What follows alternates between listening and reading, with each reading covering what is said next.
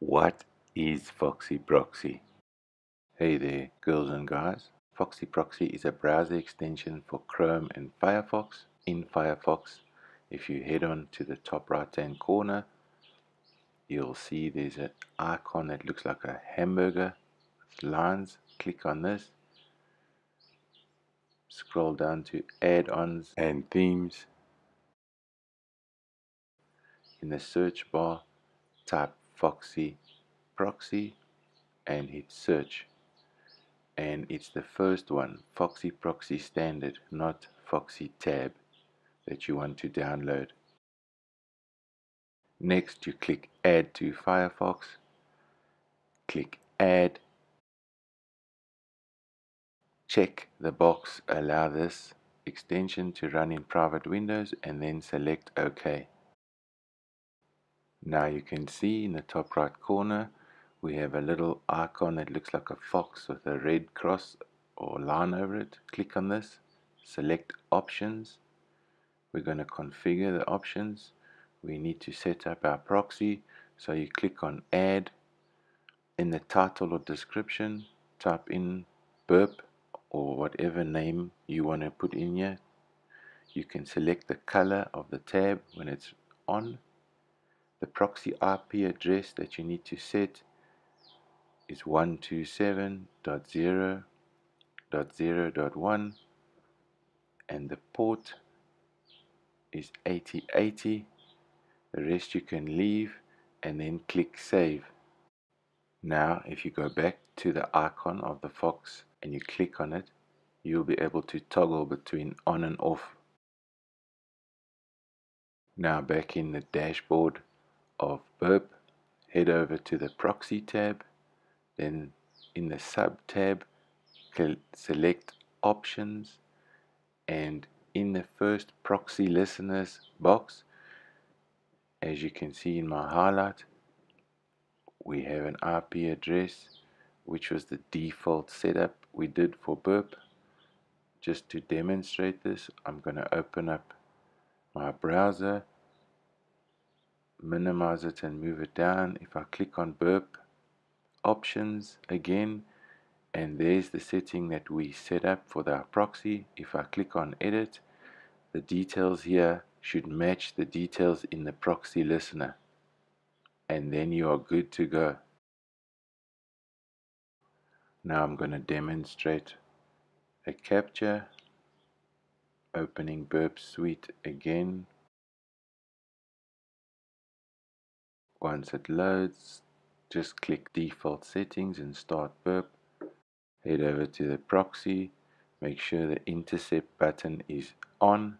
In my case right now I'm going to switch it off. I'm first going to make sure that the page I want to utilize with Burp in my browser is set up. In this case we'll just use Try Hack Me as a demonstration purpose. So now that I'm on the page that I'd like, I switch on Burp by selecting the proxy in my browser, switch it on, move back over to Burp, switch my intercept to on, and now if I go back to my browser and I reload the page, Burp will capture this. Let's move back to Burp, and you can see the first one we can drop. It's a GET request to our API, forward this, and the next one is the GET request to Try Hack Me. And this is where we can right click and send it to any of the other tools like repeater or sequencer. In this case I'm sending it to repeater. I can now go ahead and switch off my intercept is on button by selecting it, and I can go back to my browser, the extension for Burp, select it and switch it off. Otherwise everything will start hanging. Go back into my Burp, go to HTTP history, and you'll see all the captures that Burp did. And you can see the second one is the Try Hack Me request that was caught. There's the request on the left, and on the right we get our response. And if I move over to repeater, where I earlier right clicked and sent it to, we have a similar setup with a request column and our response columns on the right. So when we modify the data and we click send, we'll see the response on the right hand side. And congratulations, you've captured your first request. Now I'd like to show you a brief capture and what happens when your screen or browser freezes due to Burp being on. So I'm switching on Burp Proxy again in my browser tab. TryAcme is our example. If I go back over to Burp to the Proxy tab, intercept button is on. And if I click on something different like the offline cyber chef, I've clicked on it. We can see in the right hand corner there's a red dot flashing, which indicates that Burp has captured it. Minimizing my browser screen. Sorry, I'm opening up Burp. I'm going to try and maneuver this in a way so that you can see both tabs and see what is happening. So the capture has taken place, and you can see that the screen in my browser has still frozen. If I click forward, watch how many times I have to click forward before the browser releases and actually goes through to the cyber chef. This is how you would forward requests or drop the requests in order to keep Burp proxying through. And there you can see cyber chef loads up. Now we can intercept HTTP traffic. Unfortunately, when we move over to HTTPS, we have a problem due to TLS enabled, and we'll get an error. Stay tuned to see how we set up a certificate authority by PortSwigger.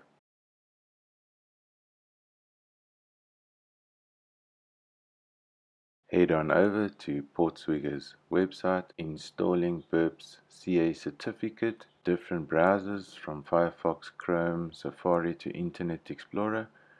In my case, I'm using FireFox. I'm going to right click, open a tab in a new tab, and installing Burp CA certificate in FireFox. And with Burp running, visit HTTP Burp Suite in Firefox. I'm going to switch on my Burp proxy in the browser. I'm going to make sure that my Burp is open and the intercept is on in the proxy tab. And now I'm going to move over to a new tab in Firefox, and I'm going to type in HTTP Burp Suite. Hit enter, and it says Burp Suite Community Edition Certificate, CA certificate. Click on this in order to download it. Once we have the certificate downloaded, in a new tab, type in About Preferences. In the search bar, type certificates, and there you see the first one says View Certificates. Open this. Select the middle button that says Import. Go to the certificate that you just downloaded and click Open.